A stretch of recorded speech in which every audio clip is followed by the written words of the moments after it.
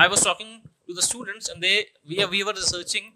So at least 14% of the students who were opting for law, they were able to clear the examination. So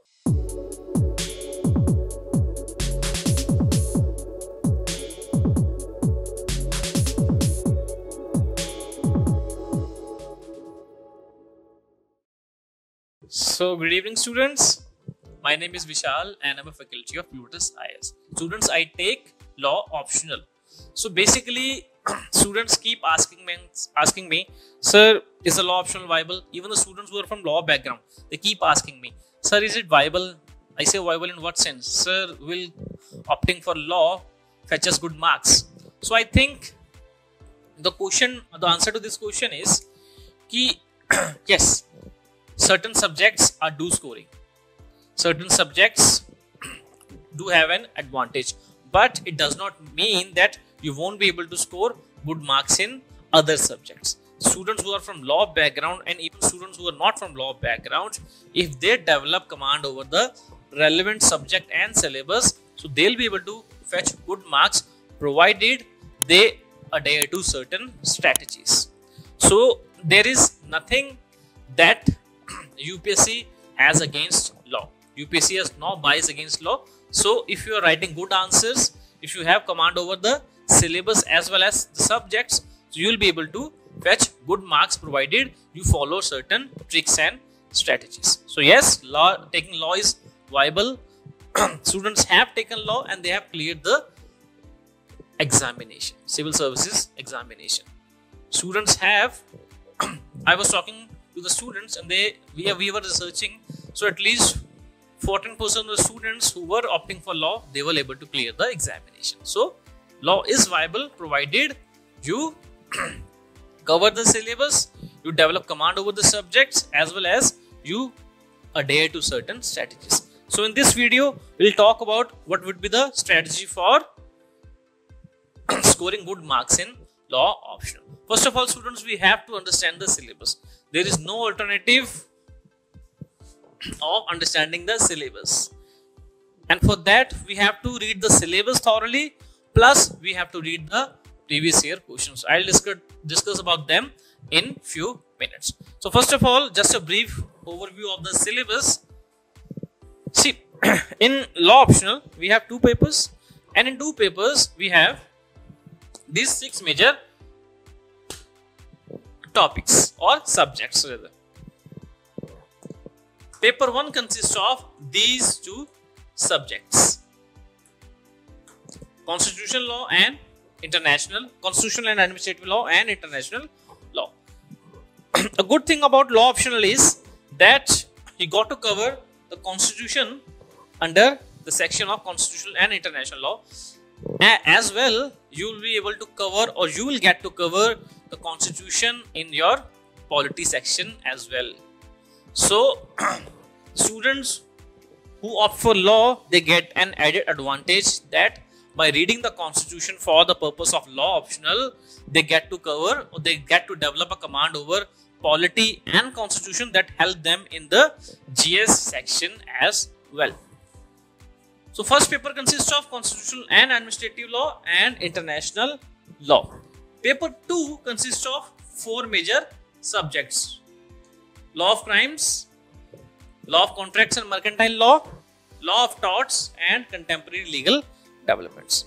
Students who are from law background or who have done their LLBs and LLMs from universities, so they'll be able to recognize these topics. Students who are from law background, so these are just 6 topics. Students in law cover at least 35 to 40 subjects during their undergrad and postgrad programs. So syllabus of law is not that much. Syllabus is concise. That's because of that you have to understand the syllabus and memorize it thoroughly. Paper 1 consists of constitutional and administrative law as well as international law. Paper 2 consists of law of crimes, law of torts, mercantile law and contracts, plus contemporary legal developments. So now we'll discuss the way to cover all of these topics. And students, remind you, even if you cover these 5 major subjects, you will be able to cover a majority or major part of your syllabus. I'm not recommending that you leave these contemporary legal developments, but what you have to do is you have to develop command over these 5 major subjects, because most of the questions are asked from these 5 major subjects. Contemporary legal developments you have to cover, there is no alternative, but in case due to shortage of time or deficiency of time you are not able to cover contemporary legal developments, still you can be assured that by developing command over these 5 subjects or revising these 5 subjects thoroughly, you will be able to answer most of the questions in paper 1 and paper 2, because you have a lot of choices in paper 1 and paper 2. I'll discuss about them as well in the coming few minutes.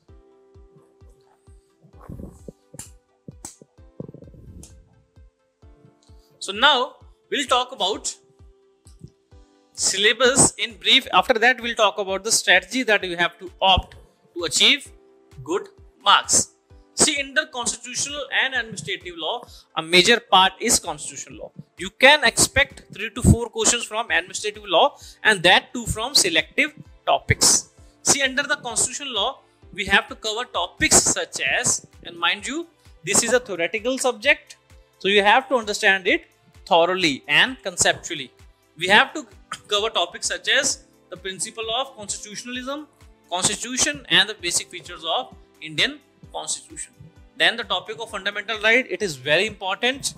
So in our classes we read this topic of fundamental rights in great detail. Public interest litigation, legal aid and legal services authority forms the second topic. Relationship between FR, that is fundamental rights, and directive principles of state policy. Fourth is the position of the president and his powers, plus the relations of president and council of ministers, and the provisions governing the relation of president with the council of ministers. Then we have governor and his powers. Student, you can expect at least 4 to 5 questions from these topics. The next important topic is Supreme Court and High Courts, manner of appointment of judges of Supreme Court and High Court, as well their power, functions and jurisdiction. It is also an important topic. Next are the provisions regarding the federal structure of the Constitution. So we have to discuss the legislative and administrative, or we can say the distribution of legislative powers between union and the state, as well as administrative relations between union and state. Then we have to discuss the provisions regarding the Union Public Service Commission, as well as the State Public Service Commission, as well as the Election Commission. So all of this topic you will be already covering in your GS section. Provided in constitutional law, we have to substantiate our answers with the help of relevant case laws, as well as we have to lay more focus on the conceptual part. Then emergency provisions regarding amendment of the Constitution. So till here we have the constitutional law. Then 4 or 5 topics, they are from administrative law, like delegated legislation and its constitutionality. That means when the executive forms the legislation. Generally legislation is formulated by the legislature. We will talk about delegated legislation, as well as in what conditions delegated legislation can be termed as unconstitutional by the courts. Separation of powers and constitutional governance, judicial review of administrative action. This is very important. On what grounds an administrative action can be struck down by the courts. And next is ombudsman. So students, I beseech you, you develop good command over the constitutional and administrative law, because you will be able to cover more than 60% of the syllabus of paper 1 if you develop command over constitutional law. Rest 40% will develop over international law. International law is the syllabus of international law is a bit conceptual and theoretical, but good thing is the UPSC asks questions from specific topics, as well as it asks direct questions, such as UPSC has in past asked questions such as nature of international law, relationship between international law and municipal law, state recognition, theories of state recognition. It has also asked question from territorial jurisdiction of states and the concept of extradition and asylum. Direct questions. It has asked question from topics such as treaties, how treaties are formed. So it basically is, this topic is covered in Vienna Convention on Law of Treaties. So we have to read relevant section of Vienna Convention on Law of Treaties, but good thing is UPSC will ask direct questions. UN clause, United Nations Convention on Law of Seas.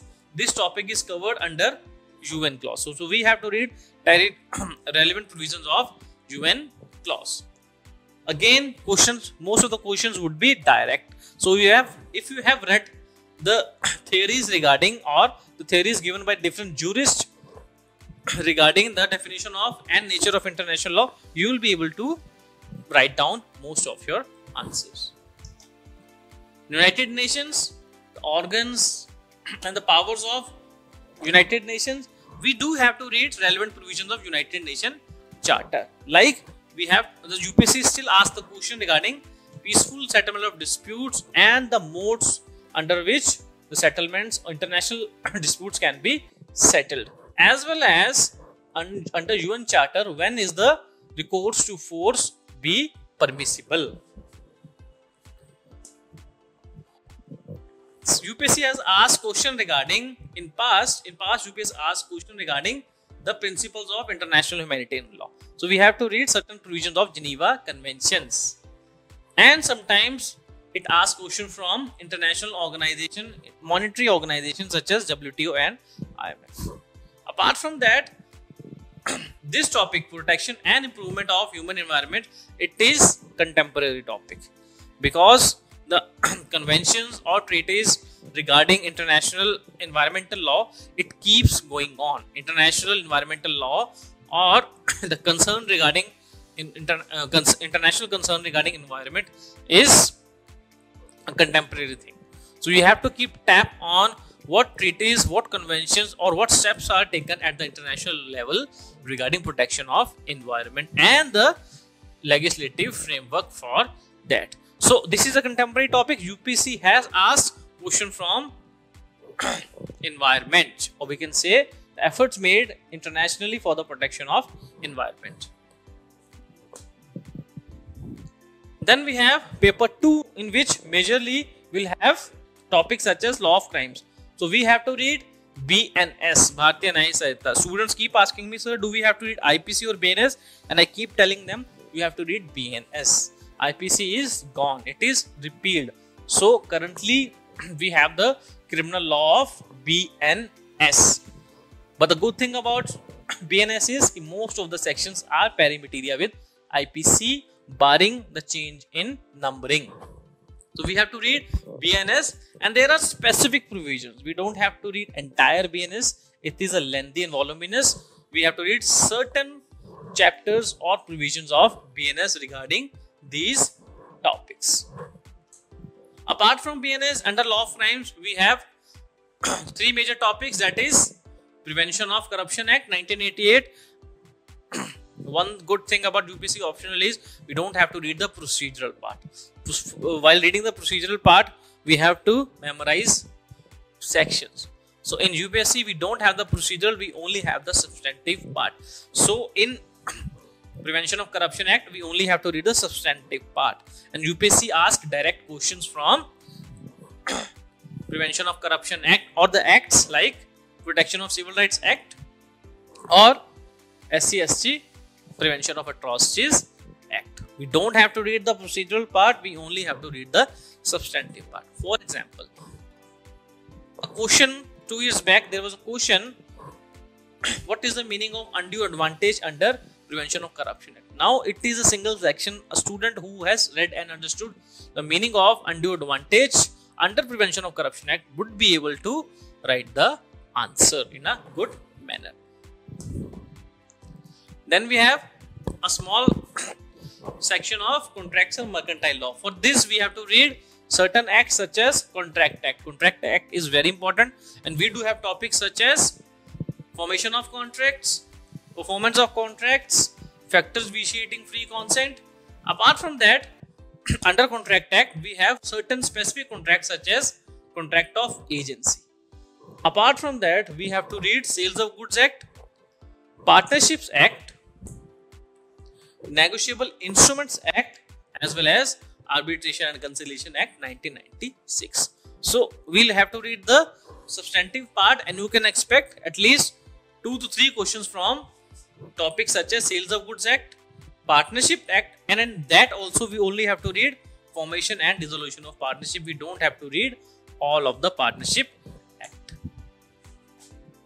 And there's one major topic that is gaining recognition nowadays is standard form contracts. Standard form contracts are the type of contracts in which the contract is mainly designed by one party. Generally, while formulating the contract, the parties have negotiation.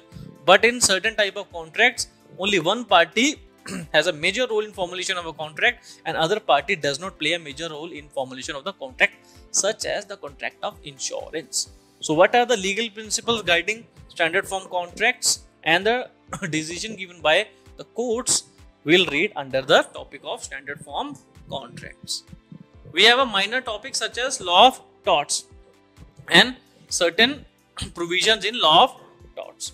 So for this law of torts, we have to read the case law. We have to read the case law for all of our topics, but obviously the law of torts is not codified in India. We have to cover the entire tort or law of torts from case laws by reading relevant case law. The syllabus of torts is concise, and you can expect 4 to 5 questions from the topic or the subject of law of torts.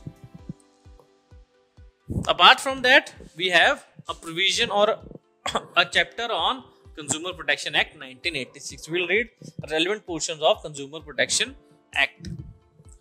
And in the sixth topic, contemporary legal developments, we have subtopics such as PIL, public interest litigation, types of IPR, intellectual property rights in India, IT Act, certain provisions of IT Act, competition law, only the concept of competition law as well as the purpose of competition law, and major statutes such as statutes that are governing the environmental law as well as RTI.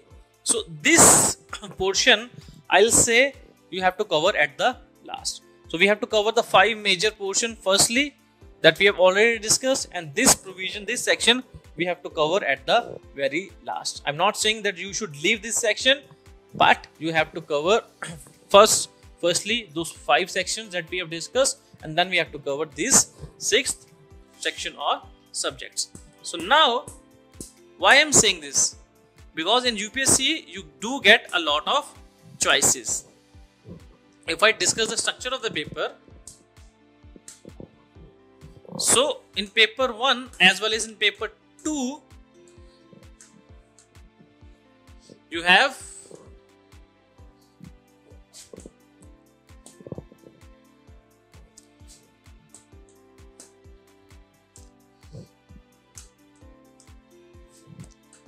two sections, A and B. Both of them consist of 4 questions. 1, 2, 3, 4, 5, 6, 7, 8, in which 1 and 5 are compulsory. So in paper 1, we'll have constitutional law in question 1 and international law in paper 5. These questions also contain sub questions like 1A, B, C, 2A, B, C. In total, you have to attempt 5 questions from each paper. So 1 and 5 is compulsory. Now you are left with 3 questions. So among these 6 questions, we have to, or from these 6 questions, you have to attempt any 3, provided you attempt at least 1 question from every section. So if you attempt 1 question, suppose question number 6, so you can attempt any 2 questions from here. So that means from 8 questions, you have to attempt 5 questions, and attempt those 5 questions in which you have the entire command. So suppose under question 1, or question 2 we have subsections such as 2a, b, c. Now if you understand and you know all of these sub questions, then only attempt question 2. Otherwise attempt question 3 or 4. That means you cannot attempt if you under question 2 if you know only 2 sub questions. That means the third question you will not be able to attempt properly. So go for those questions in the choices section that you know entirely. If you know that under third question you know all the 3 subsections or 3 sub questions properly, then go for question 3. So in UPSC you'll get a lot of choices. You have to cover only 5 questions from 8 questions. That's why I was saying you just cover, or we can say firstly cover your 5 major subjects, and after that we'll cover contemporary legal development. So in case you don't get the proper time for revision or you don't get time for revision, make sure you read 5 subjects properly: constitutional administrative law, international law, law of crimes, law of torts, and contract and mercantile law. Now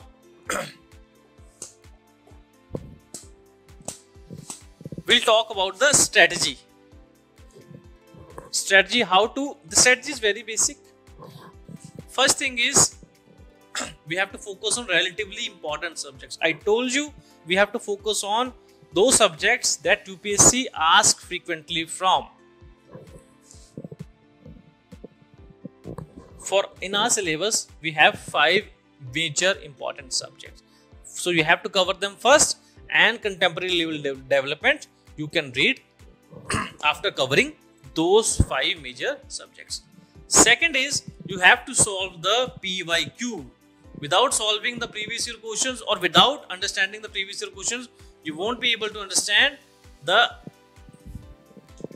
format that is used by UPSC for asking the questions. So you have to understand PYQ. I generally discuss PYQ in my class or while teaching. While teaching, I keep telling the students that from this portion you can expect this kind of a question. So understanding the format of questions is very important, and for the proper understanding of format, you have to read PYQs. Go for at least 6 to 7 years. Read PYQs of 6 to 7 years. So you will get to know what are the important topics that UPSC keep asking questions from and try to cover those topics first. I'm not saying don't cover rest of the topics, but focus on those topics that UPSC keeps asking questions from. Like I told you, the concept of constitutionalism. UPSC, it is a favorite topic of UPSC. UPSC asks questions from this. So you have to understand by thorough reading of PYQs that what are the questions that occur frequently in the examination paper. Third is very important. A student of law, apart from developing command on the substantive provisions, he has to develop command over the case laws, because you have to substantiate your answer with relevant case laws. Suppose I am talking about Article 15, Article 16. UPSC generally asks question from the topic of fundamental rights. So if I am able to cover Article 15 and 16, I am able to describe relevant provisions of Article 15 and 16. I should substantiate my articles with case law. Suppose if we are reading Article 15, you must know M.R. Balaji versus State of Mysore. And if you are reading Article 16, you must know Indira Sawhney versus Union of India. So we have to substantiate our legal provisions with case laws.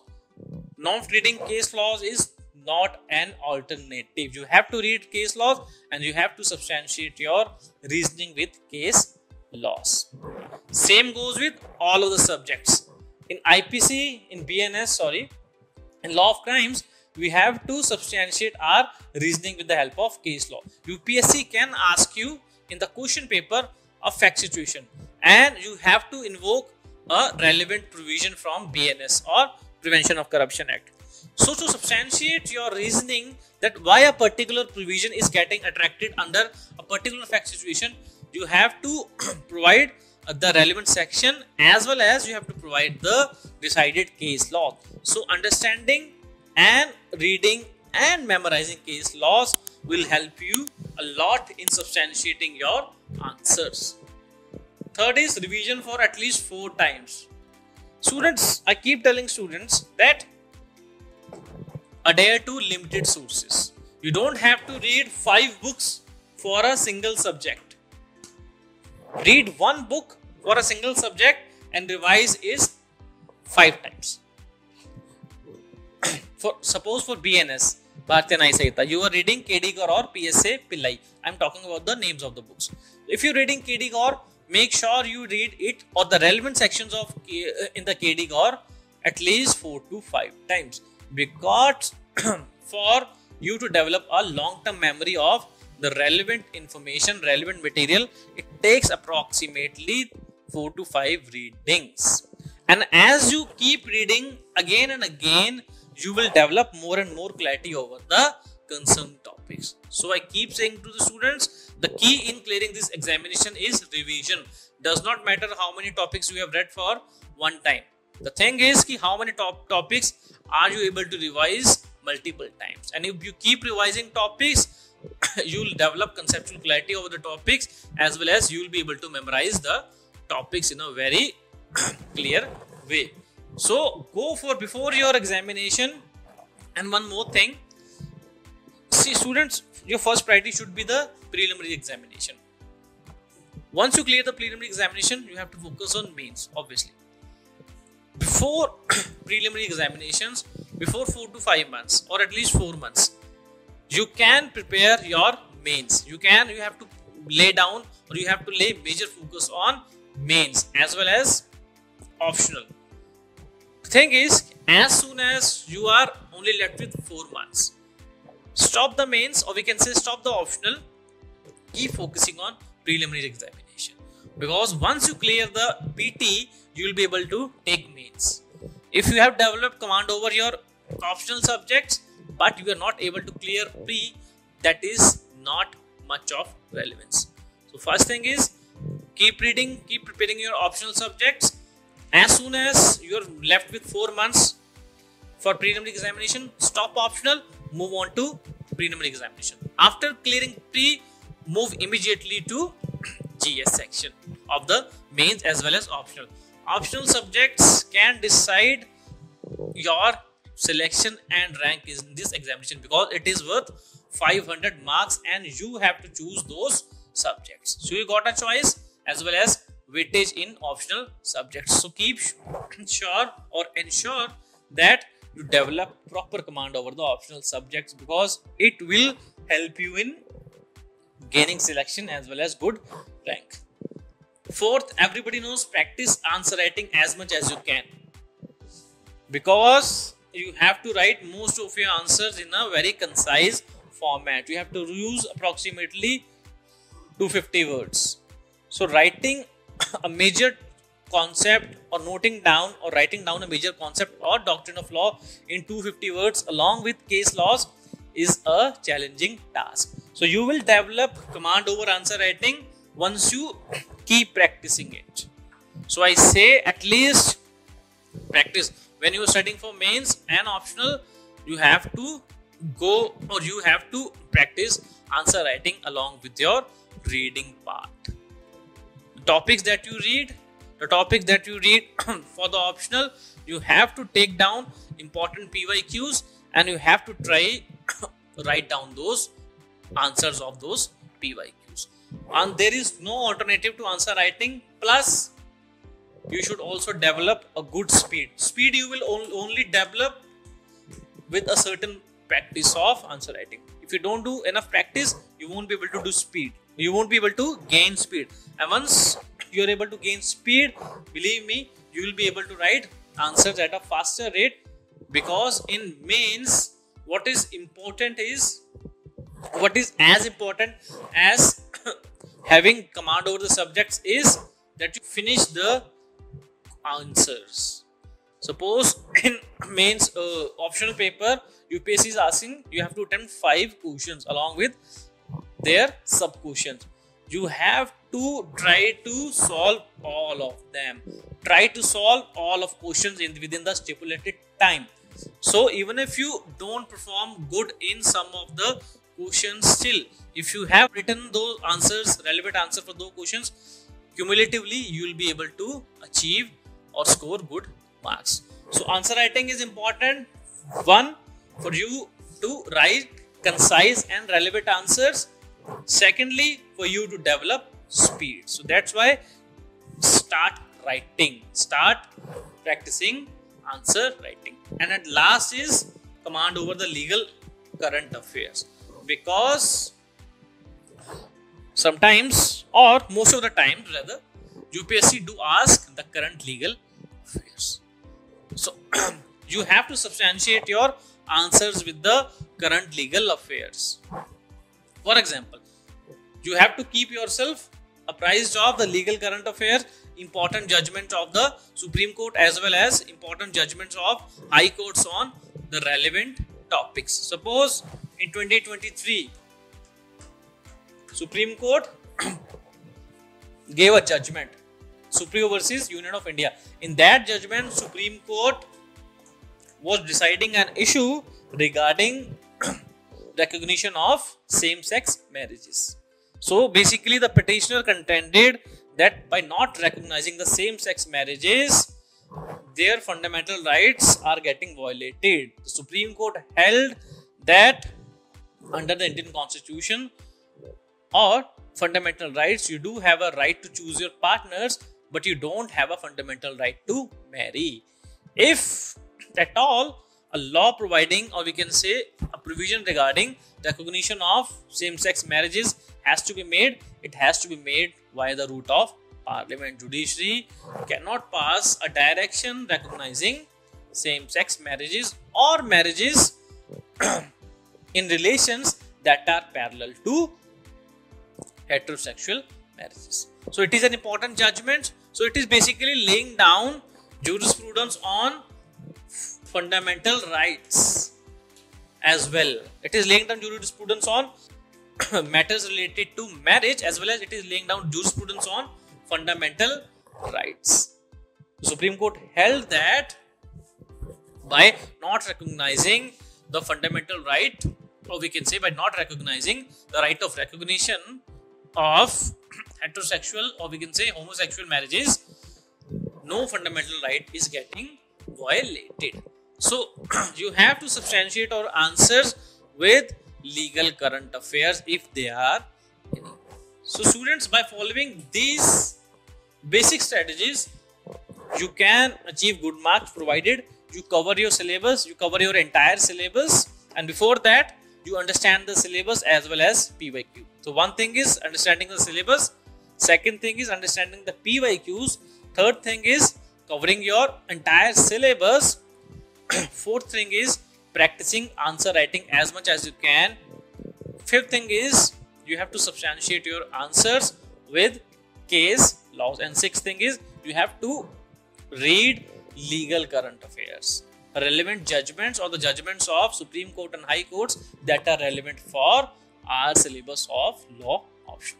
So students, this was a strategy, this was a comprehensive strategy for those students who want to achieve good marks in law optional. So we'll end up here. For more of such informative videos, please stay tuned to PLUTUS IAS.